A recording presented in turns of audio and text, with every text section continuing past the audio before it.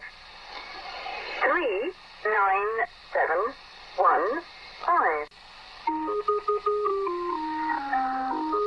Well, hello again. We're back again this week, and so are you, apparently, which we love and are super happy about. Seriously, we really appreciate that you continue to listen to the show each week and support us, even though we're not really as funny as we think we are. Yes, we are. It's a downright bold-faced lie.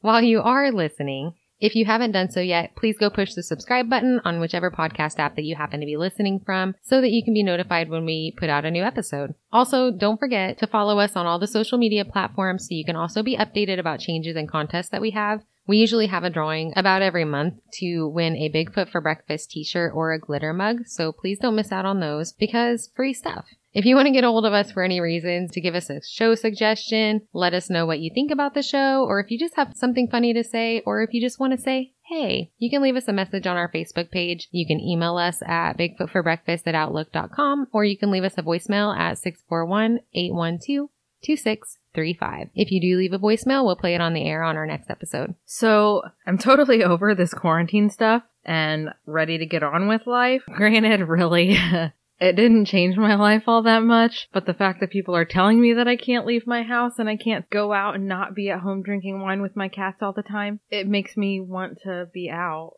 But you like drinking wine with your cats. I will fight you. Jokes about my lack of social life aside, people are really struggling. It's time to put this whole situation to bed. Time to put this baby to bed.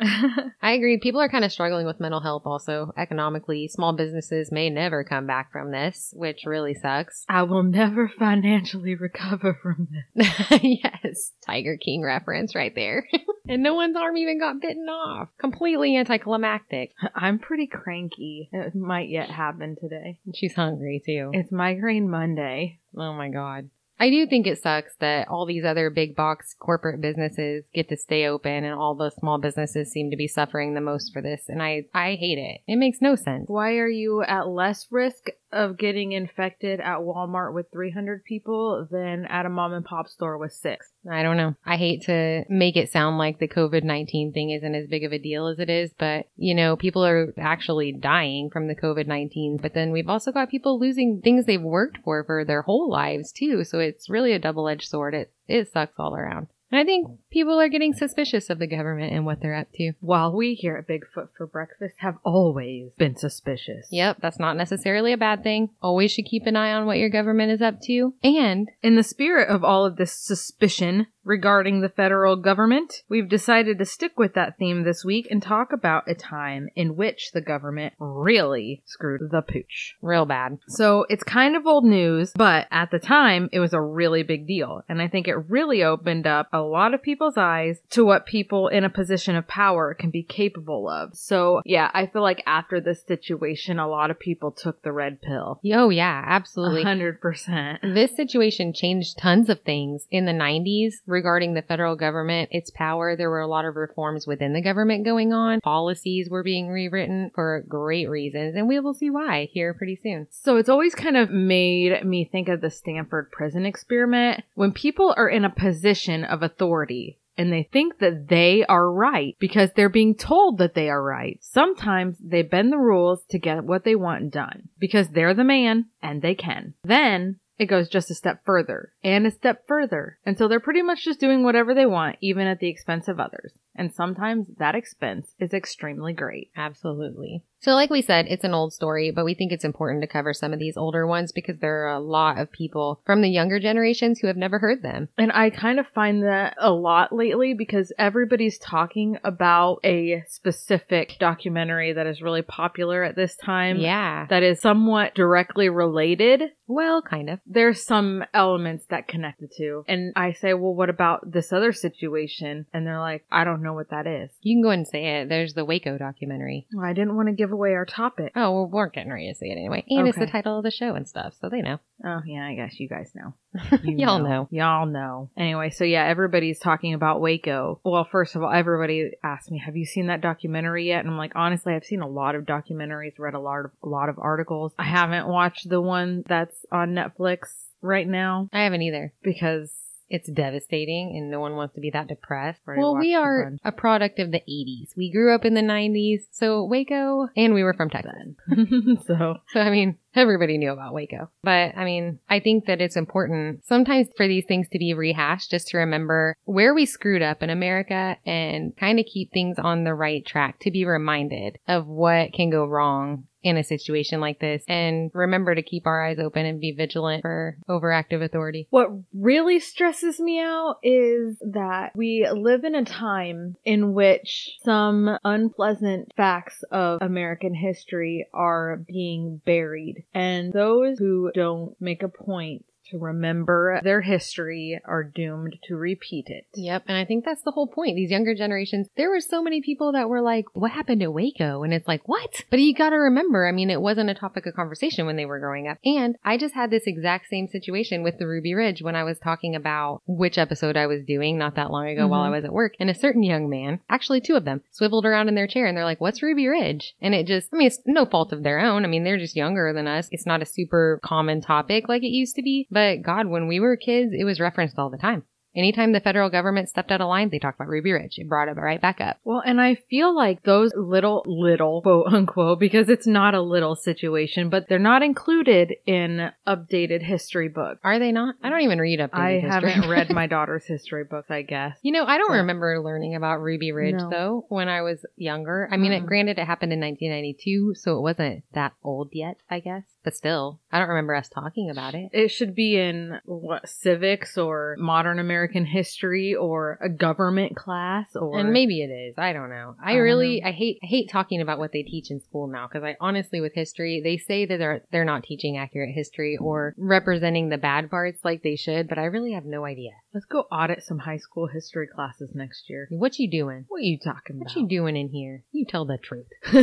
You can't handle the truth. Maybe true. That's probably true. I don't know. I teach my daughter some pretty Me too. unfiltered, the unrated version Yeah. of a lot of history. We tell the real grim fairy tales. I have a history textbook from 1890. They'll tell you about the Trail of Tears. Right? So like we said, it's an old story, but we think it's important to cover some of these older ones because there are a lot of people from the younger generations who have never heard of them. So what's Ruby Ridge, you ask? Well, folks, for those of you who have already heard it, it will be a good refresher. We know it was for us. For those who haven't, you're in for a terrible treat. So the whole event centers around one family, more so one guy. It all seems to begin and end with Randall Claude Weaver, better known as Randy. Now, the more I got into the whole story, I will say it was Randy and Vicky equally. I don't want to put the whole thing on Randy because as you'll see as we go through, I think she was just as much of an influence in this whole thing as he was. Randy was born one of 4 siblings right here in good old Iowa, raised in Villisca. If you remember, we also did an episode on the Villisca axe murders. You should check that out. It's weird. It's a small world. It really is a small world. His parents were really religious people from the get-go, but they kind of hopped around from church to church in his early years, trying to find one that suited them. In 1970, Randy was a private in the U.S. Army assigned to the United States Special Forces Unit at Fort Bragg and was writing letters to a girl back home in small-town Iowa named Vicky Jordison. They were a romantic, spontaneous, domestic,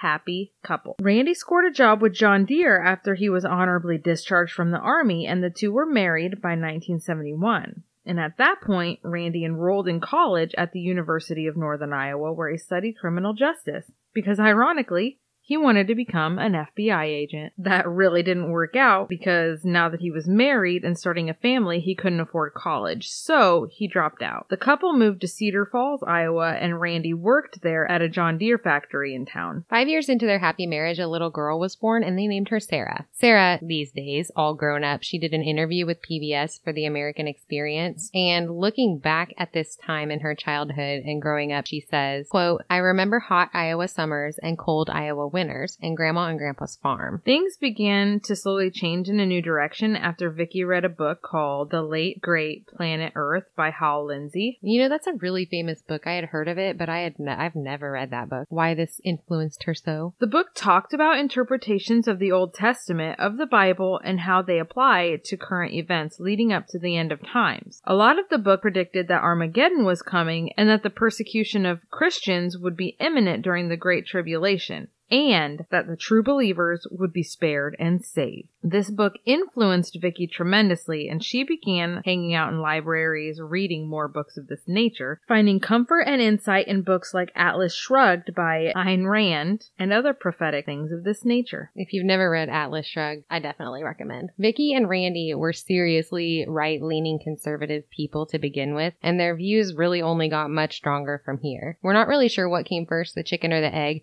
Did Vicky's already existing views influence what she was reading, or did the things that she read make her even more suspicious of corporate America and big government? Either way, that's what was happening. She and Randy shared in all of these views, and that just got more and more extreme. They were incredibly religious, and they found themselves meeting with other folks who felt the same way every week at Sambo's restaurant in Cedar Falls. It dictated almost every single part of their lives, from what to eat to how to dress. They were isolating themselves more and more from the mainstream life and preparing themselves for what they thought was the end of times. They had a dream. Indeed. They wanted nothing more than to move into the mountains and raise their children without the influence from the outside world in their faces. Don't we all? Yeah. They really wanted to homeschool their kids, and in Iowa at the time, they weren't allowed to do this. Homeschooling in Iowa wouldn't really become legal until July of 1991. In a much later interview with the American Experience PBS, Randy and Vicky's daughter Sarah states, quote, "I remember my parents always wanting to move to the mountains. So they learned about how to raise kids without electricity and things like that. And I remember they started to sell things, and Mom and Dad just started to prepare by buying things that you might need living on top of a mountain somewhere." End quote. Keep in mind, too, that during this time, there was a huge farm crisis and the Iowa economy was in shambles. Gas was high, interest was crazy high, ag prices were low, and family farms were going under constantly. Iowa was really going through a hard time, and keep in mind that Randy worked for John Deere, which is a company who manufactures farm implements for anyone who isn't familiar. So it probably seemed like this was a good time to make a big change. So all of these things were happening just at the time that Vicky and Randy were really getting into all of this Bible prophecy stuff and really finding their way into their deeply embedded religion. All of the crises going on around them and in the economy made them feel like this was the beginning of the end of times. So this pushed them a little more to prepare and to protect their family. Sarah is quoted a few times saying, quote, "Fear was a big part of it." So prepare they did, and in 1983, they felt like they were ready. Randy drove the van, Vicky followed behind him in their truck, leaving Iowa in the rearview mirror and heading out west to Idaho. They found exactly what they had been looking for, and they paid anywhere between $5,000 and $7,500 for what they saw as the perfect piece of ground. It was 15 acres of land, it had a freshwater spring, and there were boulders kind of strewn throughout the whole area to kind of help them defend their home. The article that we mentioned earlier, written by Associated Press, also gave some testimonies from other people who had known Randy Weaver close to when he had lived in Iowa, prior to moving to the mountains of Idaho. They did say that he seemed paranoid and very, very, very distrustful of pretty much any form of government. He was buying large amounts of ammunition and would tell people that he felt it was necessary to be able to defend themselves against the federal, state, or local authorities. Randy felt that he would eventually be involved in some sort of confrontation against authorities, and that he had even planned to set up a 300-yard kill zone around his home in order to defend it. You know, do what you gotta do. You know. Now, all of this sounds pretty extreme, yes. But I also have to point out that although these people were quoting some of the more extremist type of things that he was saying, they also said that he never seemed to be talking about an offensive confrontation in which he would be the aggressor. He just seemed to think that they would be coming for him at some point to encroach on his rights up there and wanted to be able to protect his family. So there's that. Seems somewhat prophetic. Just because you're paranoid doesn't mean they're not after you. Yeah. Up until this next piece of information, I can actually relate to the Weavers in a lot of ways. I can't tell you how long I have been trying to talk my husband into moving to the mountains and living in a camper and living off the land. And he says no, because there's no internet. So I get it. I'm definitely not a radical Christian type, but the idea of moving my family away into the quiet mountains, away from in-your-face technology and the endless distraction of societal norms and opinions sounds absolutely wonderful. Living off of the land, taking things a little slower, raising your kids to work hard for themselves, appreciate what they have, and to just be who they are without all of that other influence, I get it. I really mean that. But here's where Randy loses us a little bit. They've been living now for about a year up on the mountain in a rough cabin that they built themselves. It sounds like the good life, and they've been making some friends. This area of Idaho is popular for a certain type of people. Mostly people like the Weavers who are sick of government and modern culture, but also for people with a huge despondence and hate for cultural and racial minorities. Randy was attending meetings of the World Aryan Congress there in Idaho and was an admittedly very racist individual. That part, obviously, we don't agree with. A year after moving to Idaho, they were already getting the attention of the government on a small scale. In January of 1985, Randy had allegedly made some threats against the president, along with other members of the government. The Secret Service had been made aware of this somehow, and also the fact that Randy had lots and lots of ammunition and several firearms in this isolated cabin. They already knew that he was associated with some racist ideology, and that he was super paranoid when it came to the federal government. So at that point, they kind of just went up and talked to him. It sounds like it was an okay conversation in which Randy and Vicky just denied the allegations, stating that the Aryan group did not line up with their religious beliefs, and that was that. But we do know that Randy was affiliated with the Aryan Nations group. The thing about Randy and his affiliation, though, I'm not defending it in any way, because obviously we do not like racism. But he never did actually join the group either. I think that their religious views did get in the way of that. They didn't completely agree with everything that the Aryan nations did on the religion side. But I think that a lot of their ideology did align in the way that they were living their religion. There was a lot of talk against Jewish people for the most part. I don't know about any other race, but I know that their religion, the new Jewish people, basically weren't real, and that they were really involved in the government, and they had kind of taken over the federal government, and that's why they weren't supportive of the Jewish government. They called it the Zionist government, I think is what they called it. So some of the views aligned with them, but then some not so much. We're just trying to paint the picture of his character, I guess. But also, if you think about living isolated up there in that area, whether they completely aligned with the group or not, it probably made them feel better to know that they weren't alone. And that, like, their surrounding neighbors kind of would protect each other. So you don't want to be making enemies with everybody else up there either. In February of 1985, only 1 month after this inquisition from the Secret Service, Randy and Vicky actually went to the county clerk to file an affidavit against the federal government. The affidavit from the Weavers gave, quote, legal and official notice that they believed that they may have to defend themselves from a physical attack on their lives by the FBI. I never really could figure out what that was about, whether it was out of fear from being questioned by the Secret Service about their actions and lifestyle, or if there were some other reasons for the affidavit. We're just really not sure. So before we get into the whole story of Randy's affiliation with the radical group, we just want to reiterate that while we do not share in or agree with this type of thinking, we have to present Randy Weaver in a fair and accurate light. We realize that the racial tension has been kind of a hot topic in the past couple of years, and while at times we may seem to disagree with him, there may be times in which it seems that we stick up for him. And that's because during our research, we've come to find that he actually seems like a pretty complicated guy, and we want to portray him in all aspects the best that we can so that you can get a good understanding of the whole story as it was. Just remember, we're stating the facts as we understand them in order to paint a picture. The whole story is full of situations that are difficult to remain unbiased towards, so forgive us if we seem to lean one way or another here. We'll try to keep it under control to an extent. But that's the thing. I mean, you don't have to agree with his affiliations or ideologies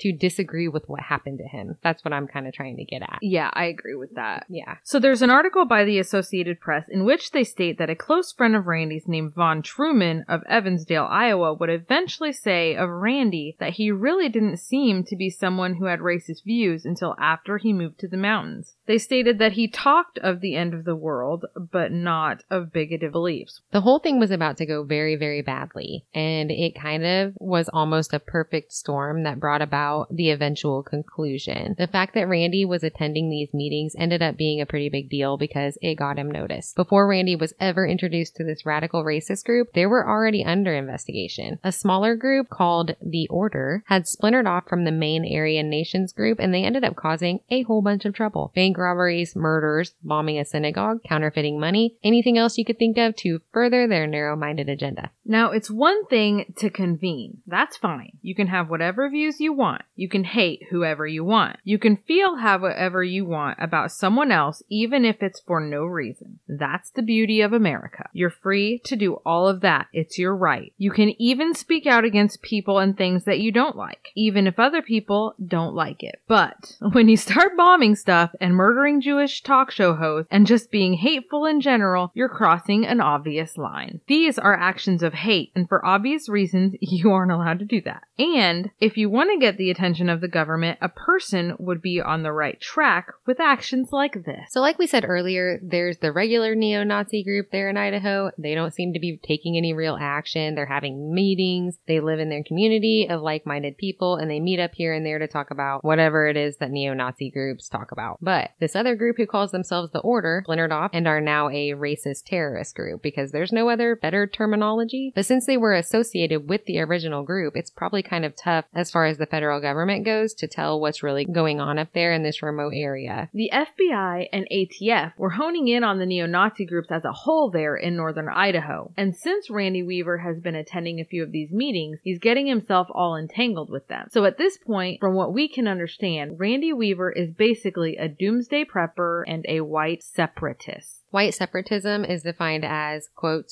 a form of white supremacy that emphasizes the idea that white people should exist separately from all non-white races, whether by establishing an all-white community somewhere or removing non-whites from their midst. And by removing, mean like moving yourself away from it, not assassinating them. That's supposedly the deal. They're not really trying to take action against people. They're just trying to go away from them and live on their own, in their own way. So they don't like something and they separate themselves from it. It's hard to agree with their outlook, but I guess I can respect the fact that they're simply separating themselves from whatever it is that they don't like out in the mountains, as long as they aren't actually bothering or harming others. You do you. And that's kind of what we teach our kids, you know? You don't like something, just ignore it. Don't be around it. If you don't like somebody, don't go by them. I'm not sure that that would be my solution if my child came up and said, I hate an entire race of people. No, but the thing is like, that's the kind of same, yeah. You know, same thinking. Yeah. It's like, well, I mean, I don't really think that's very cool, but you do you. It's better than the alternative. It's better than a lot of other crap. It's better than spouting hate all over the world like a lot of people do. Yeah. So, with the exception of the smaller group who splintered off, it's said in many interviews that while Randy Weaver did associate himself with this crowd of people and did seem to share in their beliefs, other aspects of his religion did prevent him from ever actually joining the Aryan Nations. This Aryan Nations group that Randy had become affiliated with held an annual conference, and they called it the Aryan World Congress. Randy was there in 1986 at the conference, and he briefly met a guy named Gus Magisano. Gus had been there for most of the day, and he was just kind of scoping things out, meeting various people, getting an idea of what this group was all about. He spent the day secretly writing down license plates from the cars of attendees, jotting down notes and key points from the various speakers as well, and the names of the people that he was introduced to. That's weird, right? Well, not really, because Gus Magisano's real name was Kenneth Fadley, and Fadley was an informant for the Bureau of Alcohol, Tobacco, and Firearms who made just the right friends to get him an invitation to the conference that weekend, which worked out famously since the federal government informant was already keenly interested in the goings-on up in the hills of northern Idaho. Fadley was actually hanging around with another guy within the organization, and throughout 1986, he had multiple run-ins with Randy Weaver, not yet becoming friends with him, but they had at the very least become familiar acquaintances. At the next Aryan World Congress in 1987, Fadley once again bumped into Randy, and Randy seemed happy to see him, greeting him warmly. That day he was able to spend more time with Randy, getting to know him a little bit better, and over the next 3 years or so, they got to be buddies. Unbeknownst to Randy, he invited the ATF informant to his home in July of 1989 in order to discuss forming a militia group to fight what he called the Zionist organized government, which is just the United States government. At some point after this, Fadley, knowing that the Weavers were suffering financially, offered Randy something that he couldn't refuse. Randy was broke and having a lot of trouble supporting his family up there in the mountains. Fadley was telling Randy that he knew how he could make some money. He said that if Randy would hook him up with 2 illegally sawed-off shotguns, he had a buyer for them. 3 months later, around October of 1989, that's just what he did. He sawed off those shotguns and sold them to the ATF informant. I just feel like it's entrapment. You're baiting somebody who's desperately in financial need. And they trusted you. And it's such a double-edged sword, because you're going to have people that say, well, bottom line, he did something illegal. I get it. And I just want to throw in there too that supposedly these shotguns were sawed off illegally by 1/8 of an inch. So a lot of people were saying that it looked like he tried to saw them off to the legal amount, but it was like literally the saw blade difference that he missed his mark by 1/8 of an inch. So they got him on it, and that was the end of it. I mean, they just did. And it would have honestly, and I have a background in law enforcement, so I'm kind of a black or white person. You break the law, it's what it is. I'm totally a gray area in person. This situation, I feel like if it had been his idea to offer selling the illegal firearms, it would have been different than the fact that he was baited based on a known financial need. Wait until you find out what happens next, Sam. Yeah. Oh, I know what happened. But it's so jacked up. Like we said, it's hard to agree with a lot of things that Randy Weaver was doing. But at the same time, it's such a mess. Anyway. So it wasn't until 8 months later in June of 1990 that Randy was approached about his illegal sale of firearms. 8 months later. They just sat on it till it was useful, which is, that's what you do when you're building a case. But when he was approached by the Bureau of Alcohol, Tobacco, and Firearms at that time, they weren't there to arrest him. They actually spoke to Randy Weaver regarding the possibility of him becoming an informant for them. They wanted him to use his already trusted involvement with the Aryan nations to gather information and pass it along to them, and they told him that they would make the sale of illegal firearms charge conveniently disappear should he agree to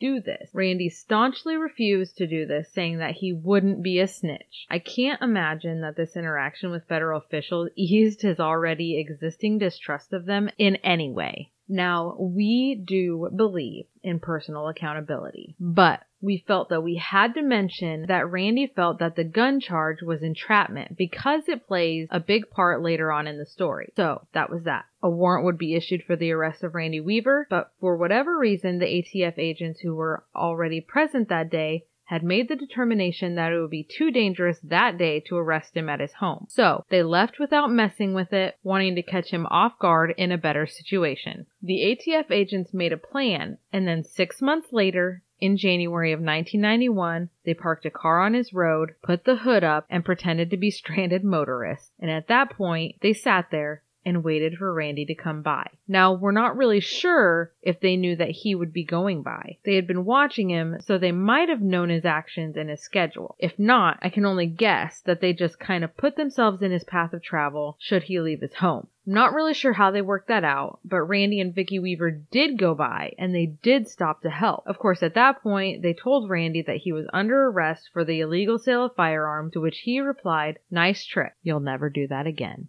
I'm not really sure how long Randy sat in jail for this, but I don't think it was more than just a day or two. He was arraigned and then released on personal recognizance. His trial was set that day for February 19th, 1991. The fact that they had tricked Randy and then arrested him made an already paranoid and distrustful Vicky very upset.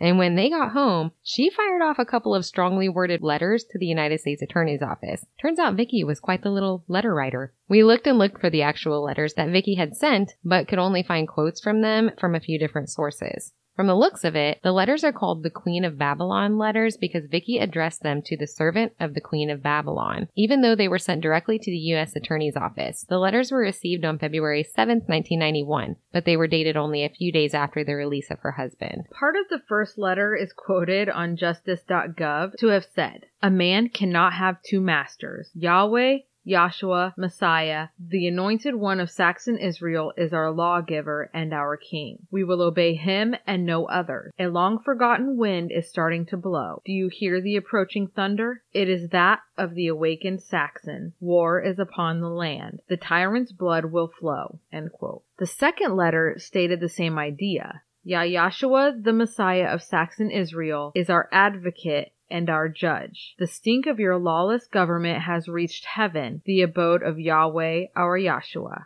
Whether we live or whether we die, we will not bow to your evil commandments. So there's that. These people already had a negative view of the government, obviously, and at that point, they had basically felt that Randy had been entrapped by them when an informant led him to sell an unregistered firearm. Now, these other officers are telling Randy that the only way out of it is to do what they want and help them out, or he's going to prison for the crime that they led him to commit. He had always felt like the government worked against people unconstitutionally, and this provided him a great example of that. And to be fair, also, while he was in prison, they were kind of still trying to talk him into it, and they were telling him things that, or while he was in jail, I guess, not prison. They were still trying to talk him into that, and they were telling him things like that they could take his land, so they were making him really nervous about what they could take from him, and he'd been working really hard. You know, they saved up the money to get this land, they built their house, and were living the way they wanted to, and now they're threatening to just take whatever he had there. So, I mean, you can imagine a person like this was taking that pretty personally. The U.S. Attorney's Office found some of the language in the letters to be somewhat threatening. The whole tyrant's blood will flow thing. Yeah. Whether we live, whether we die. So they sent him off to the United States Marshal in Boise, asking them to perform a threat assessment. We have officially assessed that this is, in fact, a threat. Indeed. In the meantime, remember that Randy Weaver had court for the gun charges on February 19th. That was the date that they told him on that day. But the court date had actually been changed from the 19th to February 20th. That's all fine. It happens. But when the letter was sent to Randy to let him know of the change in court date, the letter erroneously stated that his court date was actually March 20th, not February 20th. Once the attorney's office figured out their error, supposedly, the lawyer appointed to Randy tried to contact him by leaving messages for him via telephone. Keep in mind, Randy didn't have a telephone. There was some sort of community message phone. I don't know, is what I understand. And they sent him letters. He never got a response. They went ahead with the trial on February 20th, which he would have no idea that there was a trial on February 20th. And of course, Randy didn't show up. By the court documents for this instance, it doesn't sound like they knew whether or not Randy had received the messages regarding the change in trial date or if he had contacted pretrial services, but they went ahead and issued a bench warrant for his arrest at this time. Apparently, they later found out that someone else by the name of Bill Girder had been picking up the Weaver's mail for about 3 weeks as of this time. I'm not sure whether this was a neighbor or something or why he was picking up the mail. Who knows if Randy actually even got the letters or not. But the fact that they issued a bench warrant when they knew that there was a huge questionable circumstance and a clerical error on their part. Actually, I don't even know why I'm surprised about that, because typically anytime there's a clerical error when it comes to the government, it's still your fault. Right. That's not even unusual. At this point, it sounds like it became the responsibility of the U.S. Marshal Service to collect Randy and get him to trial. What was it that we said the last time? I don't want to be collected. A week later, February 27th, the U.S. Marshal for Idaho asked that another letter be sent to Randy about the error in the letter for his trial date and to notify him that a bench warrant had indeed been issued for his arrest. He wanted the letter to let him know that he needed to contact pretrial services so that they could get this worked out. The attorney's office never did it. Right. So you can already tell that the U.S. Marshals looked at this and they were like, this is jacked up. Maybe try to send him another letter. Contact him. You know, that's what I take from that. Yeah. They're like, bro, do the things. Right. And they didn't. They didn't do the things. They didn't do the things. And then there's times they did do too much things. So over the next week, various conversations and meetings were held regarding this matter on how to proceed. However, nobody ever just like white flag walked up to the door and was like, man, hey, there was the issue. They did the first time and then they kind of assessed it and felt like there's a 300-yard kill zone. And yeah. I didn't want to do that. I mean, he's a scary guy. Yeah. Really. I True can kind of story. see their point. So in the end, they decided to go ahead with with the indictment, but since the letter sent to Randy erroneously stated that his court date was on March 20th, they would just drop the charges if he actually shows up on that day for court, which is fair. Yeah, their initial plan was to just wait till March 20th and see, but then. But wait, there's more. So even though they had discussed this, they went ahead and sent the indictment through to a grand jury for the weapons charge and failure to appear, which to us makes no sense, especially since they didn't even yet know whether or not the huge clerical error that gave Randy the wrong court date was the reason that he didn't show up. And the court date that Randy had been given had not yet even come for them to know whether he would show up or not. Also, when the indictment information was sent to the grand jury, they just decided not to include the whole clerical error thing. Yeah. Let's leave out the part where we fucked up. Like, I'm just at a loss. I know, it's astounding, isn't it? So astounding. There's so many twists and turns to this where you're just like, what? There are definitely... There's a lot of face palms. Yeah. On both sides. Yeah. Because Randy Weaver, Randy and Vicky, they're not exactly presenting themselves as non-threatening either, so it's kind of like, well, there's sometimes they're kind of asking for trouble here, but then the other side, the government, is kind of just screwing everything up really bad too. They've put themselves in a bad situation. They did put themselves in a bad situation, but... And I try to see it from both sides where they are a family who thinks they are under attack, and she's mama bearing it.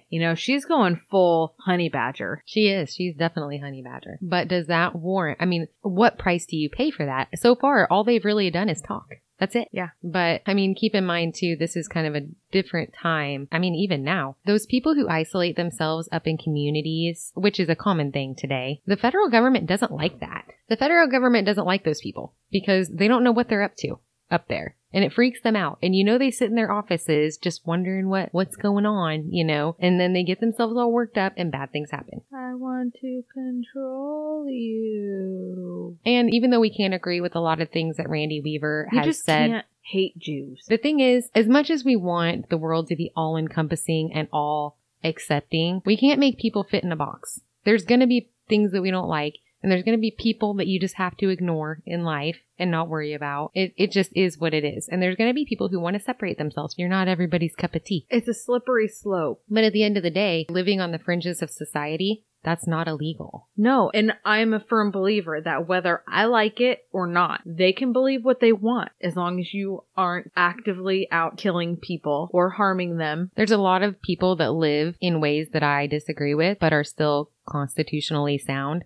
And I believe so much in the Constitution and our rights and not letting any of our rights be infringed upon as much as we can by the federal government. Because once you take that step, you can't go back. Or by private citizens. Or by anybody. So, you just gotta let sleeping dogs lie sometimes. Let them be who they are. Let them do what they do. If you want to live your life in hate in the mountains, do it. Do it. A lot of people don't agree with the way I live my life. That's true. I just like cats. Jeez. A lot of cats.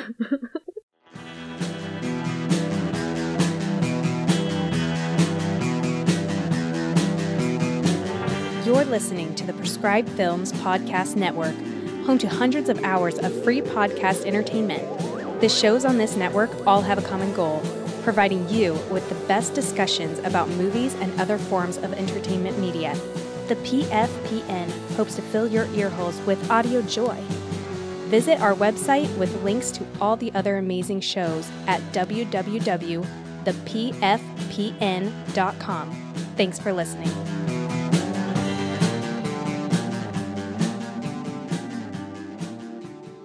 In the meantime, the U.S. Marshal's Office was ordered to execute this warrant, and they made a plan for surveillance on Randy Weaver. They basically just wanted to get an idea of the layout of the land and assess whether or not they would be able to safely make contact with him. Reasonable.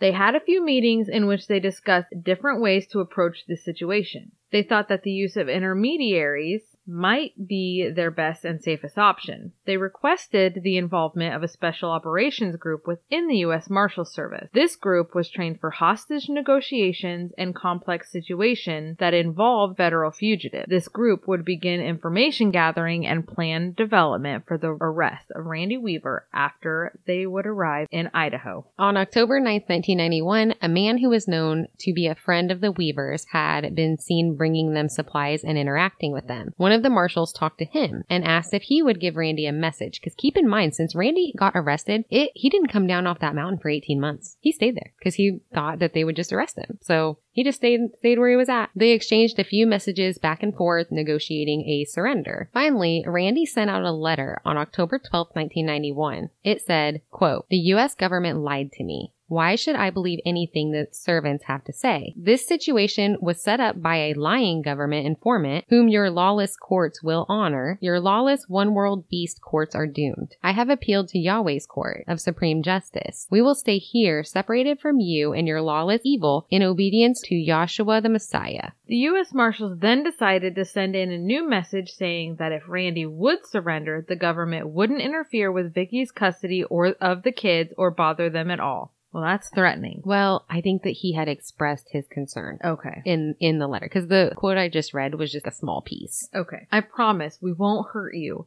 Why would you say that? That sounds very threatening. I think that he had expressed concern because they had been threatening to take his land and different things when he was in jail. So they also tried to put him at ease that his land would be left alone as well, because he apparently made a statement at some point that he was concerned about some of these things and that he didn't really want to be tried in an Idaho court because he felt that it was prejudice against people who believed in white separatism. Before the message of the U.S. Marshals could be sent to them, Vicky sent one out to them first, asking a number of questions. She asked 1, why a government informant or agent cannot be cross-examined by a defense attorney. Right? 2, why did the U.S. District Judge in Coeur d'Alene tell us that if we lost our case, we would also lose the $10,000 bond to pay the attorney? 3, why is there a concerted effort to set up for prison or murder all ex-Green Berets? My husband is an ex-Green Beret. We know that there are those already in prison from setups. They all went to court expecting justice from the courts of the country they loved. They didn't receive any. So you see a number of things there. Obviously, they've been told something that wasn't true, trying to get information out of them. As far as we know, it's not true. Well, they're telling them that they're going to take their land and kids and stuff if they don't do what they want. We know that's not a thing. It shouldn't be anyway. But they were apparently told this. So now they're more suspicious and scared to come down because they don't trust them. And they're under this impression, and obviously I don't know if that's true, about the Green Berets being set up, but they're kind of expressing the idea that they're scared to come down because they don't know what the courts are intending. I'm going to play devil's advocate here. Really take the extreme opposite end of what you just said for the sake of this discussion. The government could do those things. At any point, they could absolutely take their land because it was being used for the use of a federal crime. The ATF could do that. He sold illegal firearms and he had other firearms. Okay. So there's a possibility that they could skew the facts, or they might not even need to skew the facts. Oh, we'll find out later in this situation that the people involved in this are not above skewing facts. Okay, so I'm taking the end of this, which is 100% in defense of the people being quote unquote persecuted by the government. That's where I'm arguing at this point. So they were right in their fear. Okay, so this might reflect some of my personal beliefs a little bit as far as the whole Green Beret conspiracy. Many a cover-up has been executed to benefit the government or agents thereof. Say he was in a unit that was, because Green Berets do some off-the-books shit. Mm-hmm. That's what they're there for. Right. There absolutely could have been people in his unit that were questionably discharged. No. I meant like arrested. Yeah. Like disappeared. Yeah. Or arrested as in quote unquote neutralized. Mm-hmm. For any unknown reason to us. Okay. So she's not being completely unreasonable in this situation. No. I know that there are a lot of people out there who aren't big on conspiracy, but that is not us. And I would say that those people just aren't well researched. I'll say it. No, that's fine. Mm-hmm. Okay. dig deeper. Okay. I want to offer all perspectives, all possibilities. I don't want anything to be dismissed in this story from one extreme view to the other and gray areas in between. Yeah, I totally agree. Okay. And I think it deserves that. I think that there are things that one side did right and the other side did right, things that both sides did wrong. So, we've got to include reasonable perspective here. And unreasonable perspective. And even if it is unreasonable perspective, it's what they felt. They felt this way and they were scared. So I kind of see, they kind of thought, well, if we just stay here, they can't take it. We worked hard for this. We saved our money for it. We built this place. This is our place, and they're not taking it from us. I'd stay the hell up there too. They aren't taking my mountain. Stay off my mountain. So anyway, she's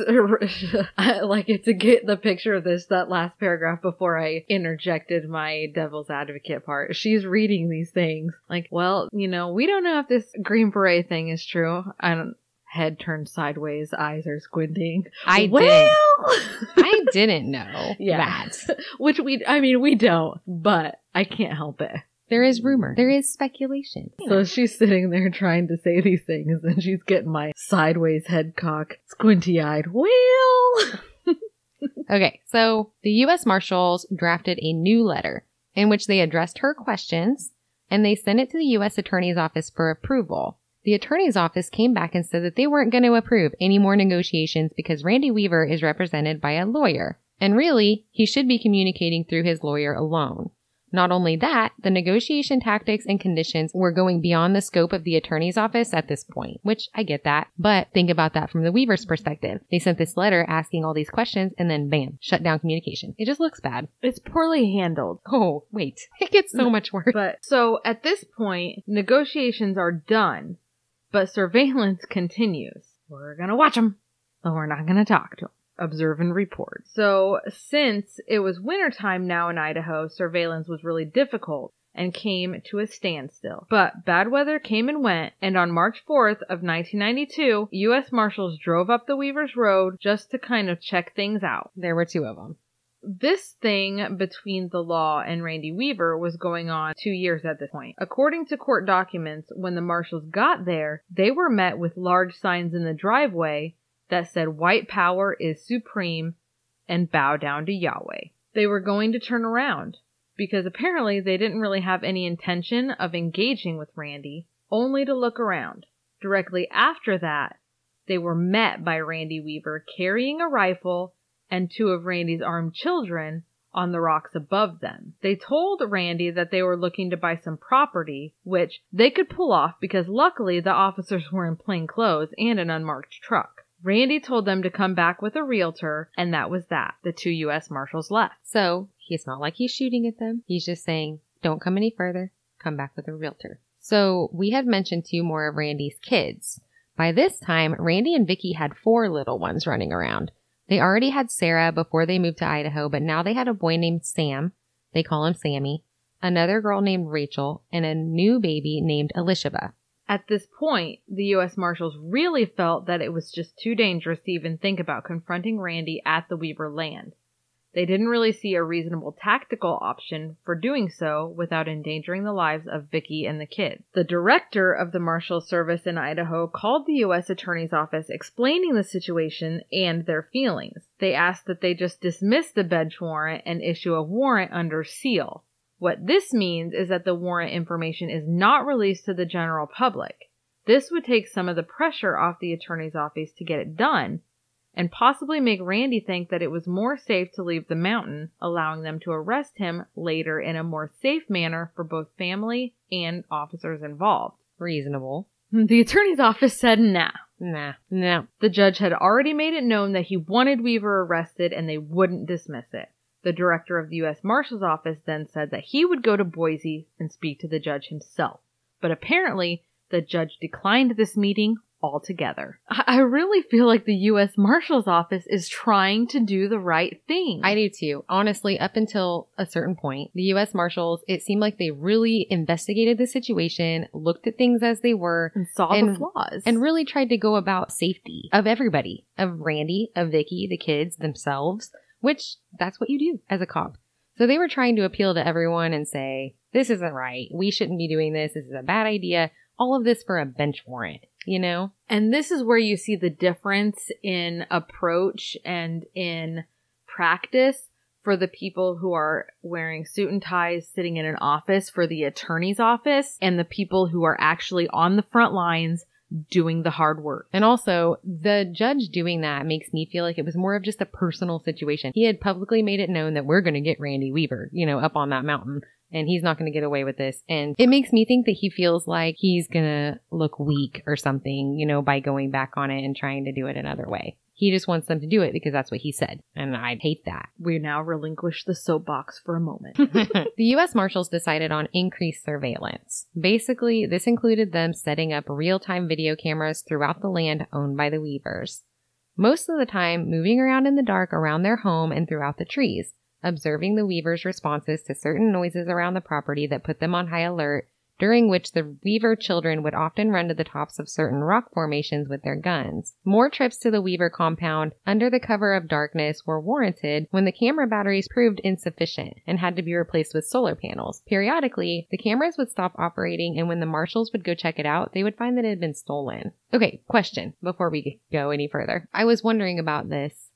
Is it even legal for the marshals to, even with a warrant, can they go on their property and like put up cameras and sneak around? The federal government can do some shady shit. I would think that they would have to have a warrant for every separate time that they came on to the property. And they might have. But I don't know exactly how that works for them on an ongoing investigation. I don't know. I don't either. The already paranoid Weaver family is dealing with people running around on their land, Eagle 6 going dark, in the dark, and setting up cameras throughout their property. I'm sure that didn't settle their paranoia at all. Keep in mind also that at this point, the only thing that Randy Weaver had actually done illegally was selling 2 1/8 of an inch too short sawed-off shotguns, and he had been in jail and released and still hadn't actually made it to the point of his...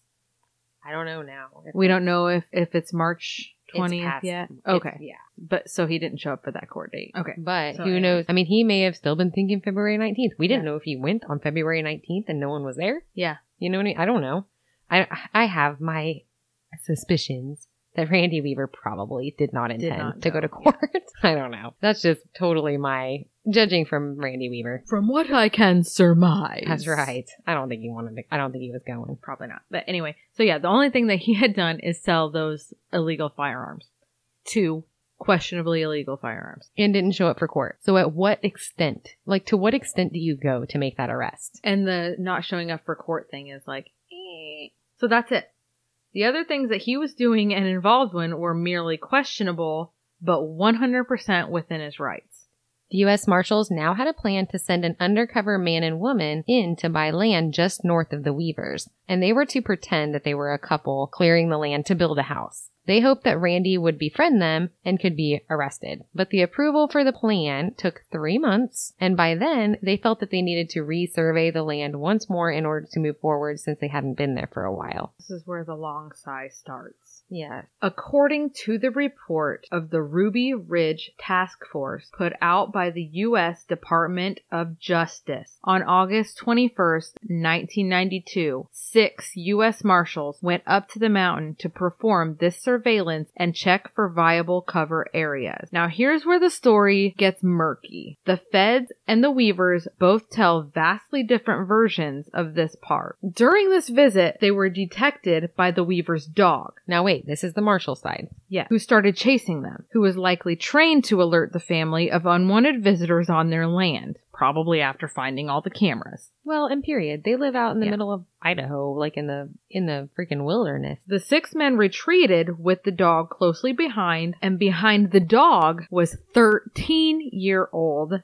Sammy Weaver, Randy, and a friend of the Weavers named Kevin Harris. Randy encountered the Marshals first, and when he did, they announced themselves, at which time Randy turned and ran the other way. The dog then caught up to the Marshals, and supposedly, from the standpoint of the Marshals, one of the deputies kept the dog at bay with a gun, but did not shoot the dog because they were afraid of provoking the family. But 2 of the deputies stood to identify themselves. These were Deputy Cooper and Deputy Deegan. The Marshals state that when they did this, Kevin Harris turned and fired at them with a .30-06 rifle, hitting and killing the 42-year-old Deputy Marshal William Deegan. Deputy Cooper returned fire at Kevin Harris, missing him, and then turned to focus his weapon on Sammy Weaver, but he didn't pull the trigger. Another marshal named Deputy Roderick was a little farther down the path, and about the time he heard these shots, he saw the dog go running by in the direction that Randy Weaver ran, but when the shots went off, the dog alerted toward him. He went ahead and shot the dog so that it wouldn't alert Randy Weaver in his direction. Well, Randy might not have seen this happen, but 13-year-old Sammy did, and he got really upset. Sammy turned and fired a shot with his rifle at Deputy Roderick. Deputy Cooper heard the shot and rose to fire 3 cover shots, trying to get to Deputy Deegan, who he said was yelling for help. After he fired these shots, he says that he saw Sammy Weaver running up the hill toward his cabin after his father. Okay, so that's the marshal's story about the fired shot. But, like we said, Kevin Harris and Randy Weaver tell a very different tale. According to them, they were hunting in the woods that day, and Sammy Weaver's dog, Stryker, alerted. They chased after him thinking that they were pursuing a large animal, when suddenly the dog was shot, and that this was the first shot fired. In fast response to the shooting of his dog and not knowing who was shooting, Sammy got upset, yelling, "You shot my dog, you son of a bitch!" And he fired the shot back in the direction of Deputy Roderick. They stated that Deputy Deegan and Deputy Roderick then fired back at Sammy and had not identified themselves, so they still didn't even know that they were marshals. Sammy was still running from the gunfire, so at this point, Kevin Harris stated that he fired back at them in order to defend Sammy. He was trying to stop the shooting from the marshals in order to give Sammy enough time to get away. So he was kind of just providing cover fire to get Sammy enough time. So there are 2 different sides to this story, obviously. One group says that the other shot first and vice versa. One of the marshals was also a medic, and he tried to resuscitate Deputy Deegan unsuccessfully. Not long after the Weavers' retreat, they heard another succession of gunfire followed directly by a bunch of screaming and crying. At this point, 2 of the marshals went back to town to look for help while the others stayed because they, 1, didn't want to leave Deputy Deegan behind, and 2, didn't know where the Weavers were, so they were worried that they would be shot at if they left. For the record, the Weavers did not return to shoot them at any point after this. So I'm going to go ahead here too and offer my biased opinion. I completely 100% feel like the Weavers story is more believable. Me too. I feel like the dog was going to give away cover. This was Sammy's dog. He was raised with the dog. I mean, they're an isolated family. That dog was everything. It was his best friend. And some guy that he didn't know yet stood up out of the woods and shot it. And he reacted in an emotional response of a 13-year-old boy.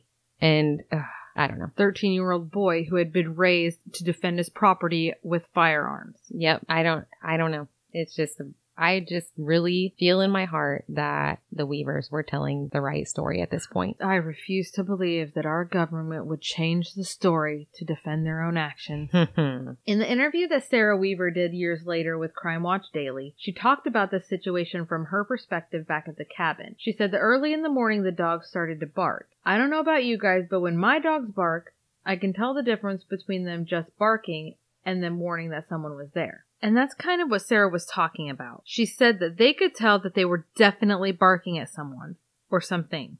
So Randy, Kevin, and Sammy decided to go try to figure out what it was. And from there, she states that, quote, "It wasn't long, and I heard gunshots, and that made me jump. I was beating myself up for not going with my little brother. I heard more gunshots, and then I heard my dad yelling, 'Sam, Kevin, get home.'" Finally, her dad came running back toward the house alone, and Sarah asked him what had happened. She said that he told her he wasn't sure yet what had happened, that they ran into someone in camouflage. He heard Sam say, "I'm coming, Dad," and he had assumed that Sam was right behind him. Sarah goes on to say that Kevin came walking up the trail shortly after and he was crying.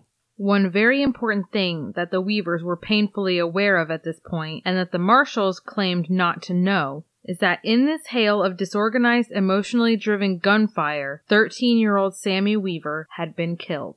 In the interview with Sarah Weaver, she remembered that they had brought 13-year-old Sam up to the shed outside of their home. They cleaned him up and wrapped him in a sheet. He had been shot in the back. The U.S. Marshal's Office got word of the gunfight and the stranded officers on the mountain and immediately requested assistance from the FBI's hostage rescue team. The scene was immediately secured by them, and after dark that night, the stranded marshals were rescued by the Idaho State Police.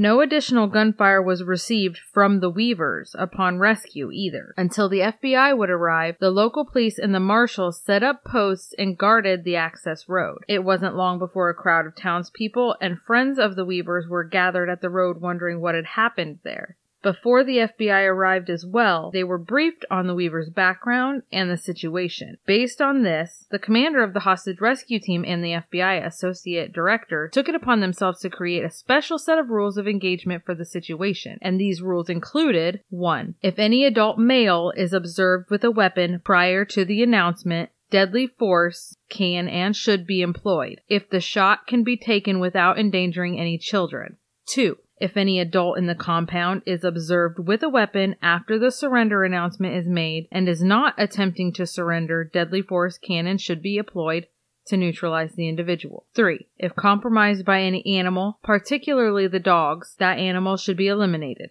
4. Any subjects other than Randall Weaver, Vicky Weaver, Kevin Harris presenting threats of death or grievous bodily harm, the FBI rules of deadly force are in effect. Deadly force can be utilized to prevent the death or grievous bodily harm. Deadly force can be utilized to prevent the death or grievous bodily injury to oneself or that of another. So basically they changed the rules of engagement to say that if anybody looks as though they might be armed, shoot them.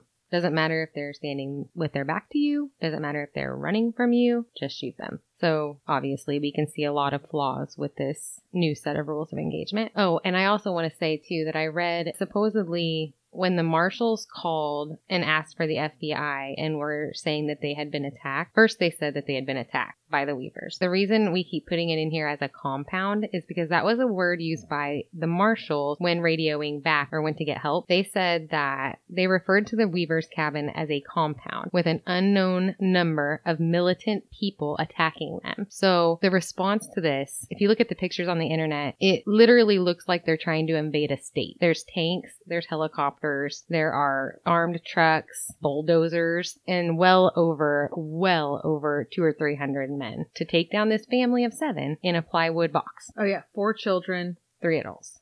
3 adults. And Kevin, he is described a couple times as a family friend, but it come to find out he was kind of a younger kid. And when he was a teenager, he'd been in some trouble here and there, and the Weavers kind of adopted him. And so he was pretty much living there, and he really looked up to Randy Weaver as a father figure. So he was very much in the family. The FBI decided to send in basically an armed robot with a phone attached to it, but the robot was not loaded with ammo. They were also worried that the Weavers might be positioned in the woods, so they decided to position snipers in the woods around the house just in case. When the snipers arrived to their positions, they radioed back to headquarters that the Weavers were not positioning themselves for a fight, but that they were outside their cabin. The snipers received a response that the rules of engagement still applied. The rules of engagement applied to a family unit that does not appear to be in an aggressive stance. No, they're literally in their yard. So the snipers started checking things out. They observed first an unarmed girl running from the cabin to a rocky area and then back to the cabin. After this, they saw an unarmed man on the back porch of the Weaver home. So far, so good.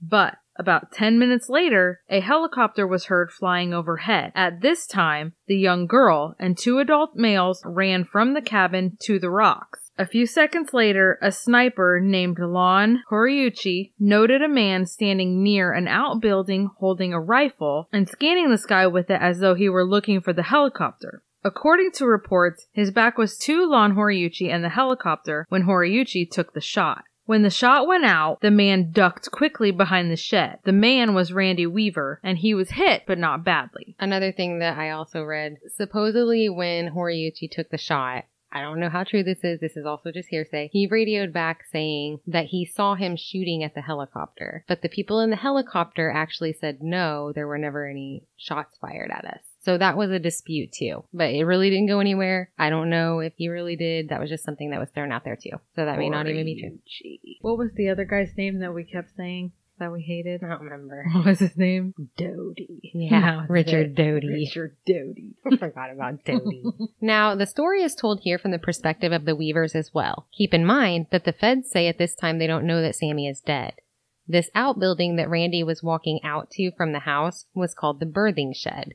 They called it that because this is where Vicki Weaver had birthed her children. It was kind of a chicken house looking shed, but it was insulated on the inside and it had a made up bed inside. So this was also where guests would stay when they came to visit the Weavers. So when they carried Sammy's body back to the house, they put him in this bed. So according to the Weavers, Randy was going out to the shed to see his son one last time. So at this point, the Weavers are thinking that they were chasing their dog earlier today and were ambushed by feds in the woods on their land. So that's their perspective. So just from all of the things that we described going up to that point, we know that the marshals were already super nervous about being in the woods on Randy Weaver's property.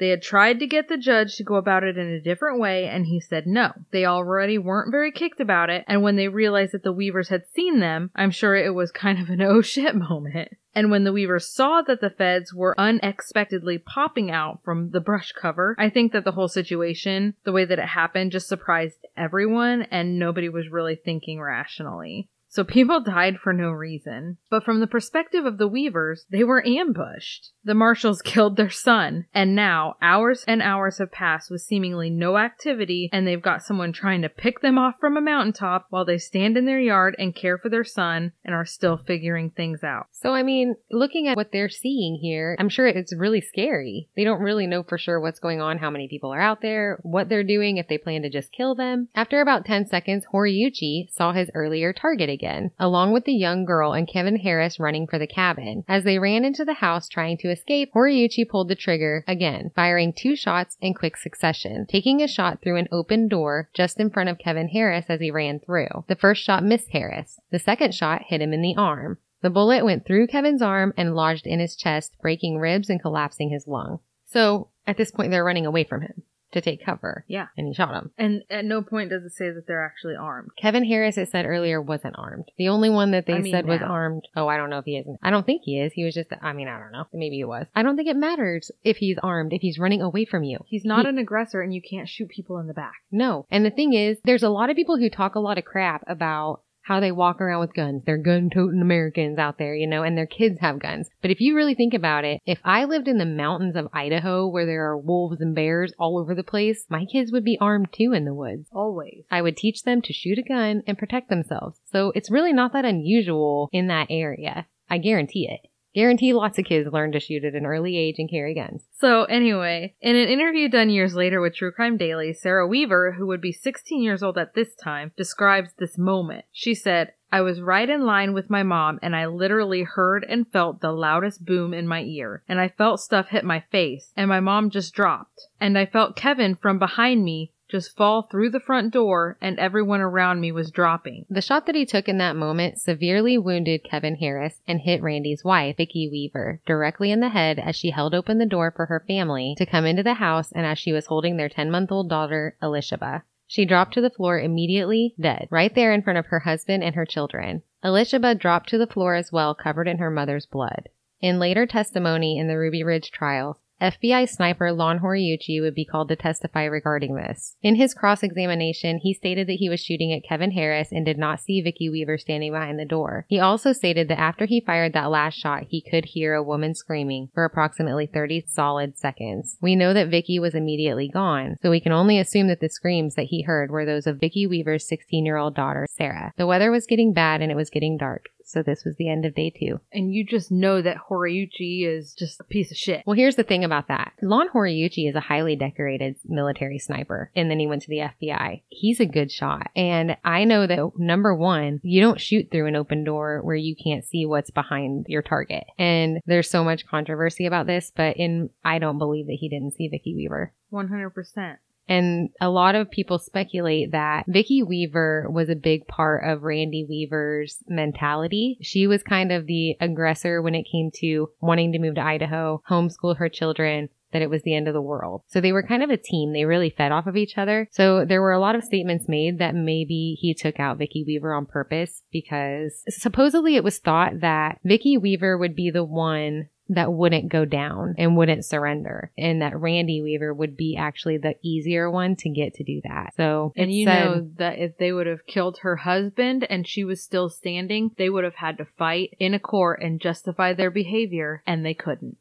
So, like we said, that's an unproven thing. Actually, we will get into that in part 2. A lot more detail of that whole situation with Lon Horiuchi and the shooting of Vicki Weaver also. There's a lot more to this story than what we're going to get into today. I feel like we should also make a point that we are totally and 100% most of the time pro law enforcement as long as things are done by the book and the right way. And even if they're not done by the book, you can tell when things are done with the best intentions. We're not pro just random killing people. No, mistakes are made. Mistakes can be made. I get it. And sometimes these high stress situations, things go badly, but there are some times when your gut just tells you that this is messed up. And I feel that. So the next morning, an FBI negotiator worked to make surrender announcements to the Weavers, what's left of them, telling them that the outbuildings would be removed if surrender didn't happen soon. They got no response. So the FBI went in and removed the first outbuilding. This is when they say that the body of Sammy Weaver was discovered by them, and they were now aware of the boy's death. Still, they got no response from the Weavers in the cabin. So what'd they do with Sammy? I don't know. I would assume that they took him to the coroner's office. That would have been infuriating. Yeah. So Sarah Weaver would look back on this time in interviews stating that at no point did they feel like they were being negotiated with by the FBI. They felt that they were being almost taunted, and that any negotiation terms that were presented always seemed like a trick to lure them out of the house and shoot them. None of them felt safe leaving the cabin after this atmosphere had been created. A few more days would pass and nothing was really happening. Still, no shots had been fired from the Weaver cabin, although it was apparent that they were inside. Later interviews with Sarah Weaver described a very tense and tragic atmosphere in the house as well. Sam Weaver's body had been taken away from them, and Vicki Weaver was still in the house with her family. Kevin Harris is in horrible shape and begging Randy Weaver to put him out of his misery, with Randy refusing to kill the teenage boy. The girls were trying to clean up their mom and care for baby Elishaba. All of this time, they state that the feds are outside of the house on bullhorns. Here's another interesting situation when we talk about perspective. The feds claim that at this point, they didn't know that Vicki Weaver had been killed. The Weavers just saw her get sniped and killed, so they think that it was very intentional, and the feds knew what they had done. So the feds are outside on bullhorns, and they're talking directly to Vicki, constantly addressing her by name. The feds cited the story states that they were trying to appeal to her in a sense that she could still save her children. They would say things like, Vicki, we've got blueberry pancakes out here. Bring the kids out and we'll give them some pancakes. Vicki, don't you want your kids to be safe?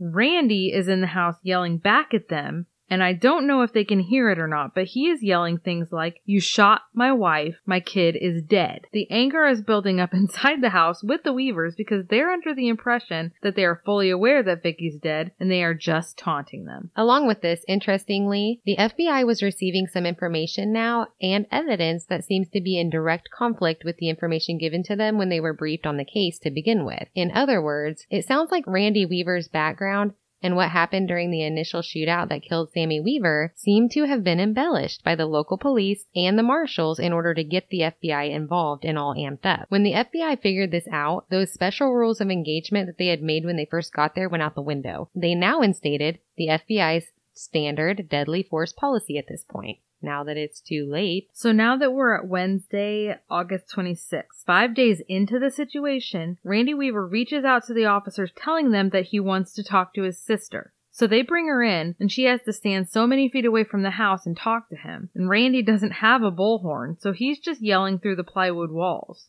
They both soon become really frustrated because they can't hear each other, and basically nothing gets accomplished with this. The feds go ahead and take her away back to the road. On Friday, August 28th, 7 days into the situation, Randy asked to speak with a Republican politician named Bo Gritz, and he was able to do this. Bo Gritz was a former Green Beret like Randy, and he remembered Randy from the Special Forces days. He was also a very controversial third-party presidential candidate at the time, and officials drove Bo Gritz up to Randy's cabin in a tank. While they were talking, Randy told Bo that, unprovoked, the officers had killed both his son and his wife, as well as wounding him and Kevin. That's why Randy was afraid to send anyone out. According to him, he wasn't really sure that the rest of his family wouldn't just be shot based on his perspective of what had already happened. Bo seemed to be really getting somewhere with Randy. It really does seem like he understood where Randy was coming from and sincerely was appealing to him. He was kind of telling Randy at this point that he has a really good case for what happened and that he could still come out of this whole thing on top with the rest of his family intact. He also told Randy that if Kevin Harris sits in that house any longer and he dies, that Randy's whole defense here could go out the window because there won't be any evidence that he didn't hold Kevin Harris in that cabin against his will. Greitz seemed like he was afraid that the feds would use that to make it look like a hostage situation and that Randy Weaver confining Kevin in the cabin would be the cause of his death because Randy knew that Kevin needed medical help to save his life, and it's been days and days since he was shot. Bo also told Randy that if Kevin sat in that house for any longer and he did die, that he would also testify against him in court. So he needed to let him out. He needed to talk him into going to the hospital. So Bo Greitz, he sounded like a pretty reasonable guy. Randy seemed to believe Greitz and he appreciated his advice. Kevin Harris was still not ready to surrender himself, but that day, Randy did let Bo Greitz and a family friend take Vicky's body out of the house, asking them to carry her nicely and not let her body touch the ground. Later that day, in a local Idaho newspaper out of Naples, Bo Greitz is quoted as saying, "I think this will be over tomorrow. Randy wants to come down off of his mountain with what's left of his family." The article also made note of the huge mob of angry protesters that had been at the roadblock to the cabin every single day throughout the standoff, screaming at officials for what they were doing. They were holding up signs saying things like, "This has to stop," or "Secede Idaho from Fed Nation," and "Who's next?" By the end of the standoff, there were over hundreds of state and federal officers on the scene with rows of army tents, helicopters, tanks, army trucks, etc.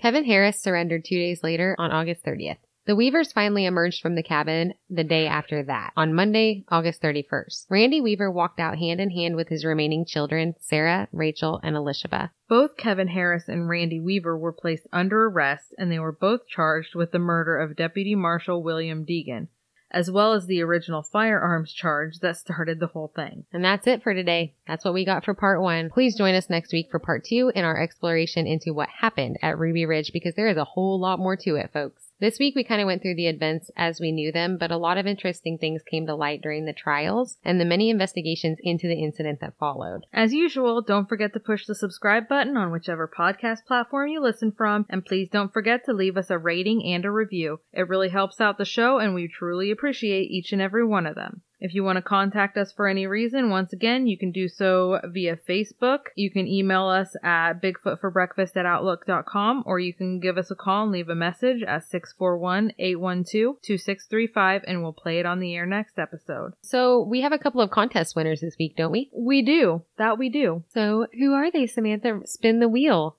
The wheel of winning, as you describe it. So while Sam's getting the wheel figured out here, we do want to say thank you to everyone who participated in our latest contest and recommended the show. We really appreciate it and love the interaction. I want to point out, too, that a couple of listeners put some photos on our Facebook page of them standing by the Mothman statue in Point Pleasant, Virginia. So that's pretty cool, and thank you for that, Lisa and Ashley. Okay, Sam, spin the wheel. Wheel of winning.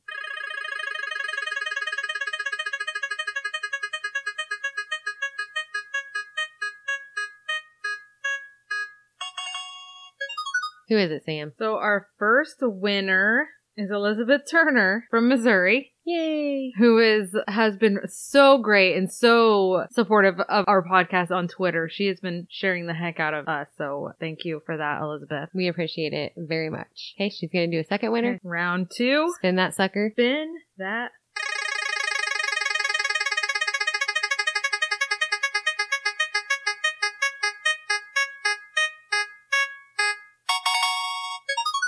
Who is it, Sam? And our second winner is Kim Jones. Woo! Kim Jones. Do. Also another supportive member of the Bigfoot Squad. The Bigfoot Squad. Who knows? She comes to breakfast. We have eggs. Eggs Great. and stuff. Bacon. We do not, in fact, eat Bigfoot. We do not. Yet.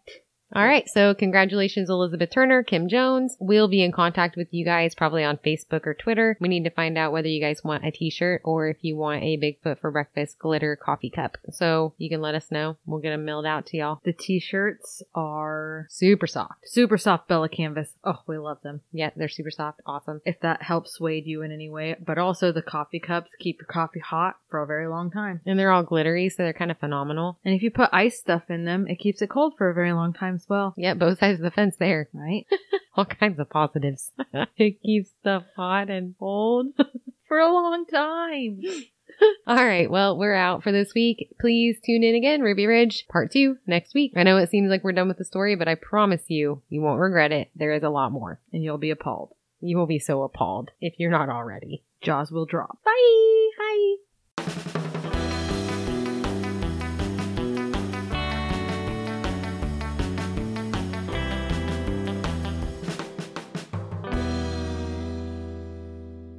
Come at me, bro.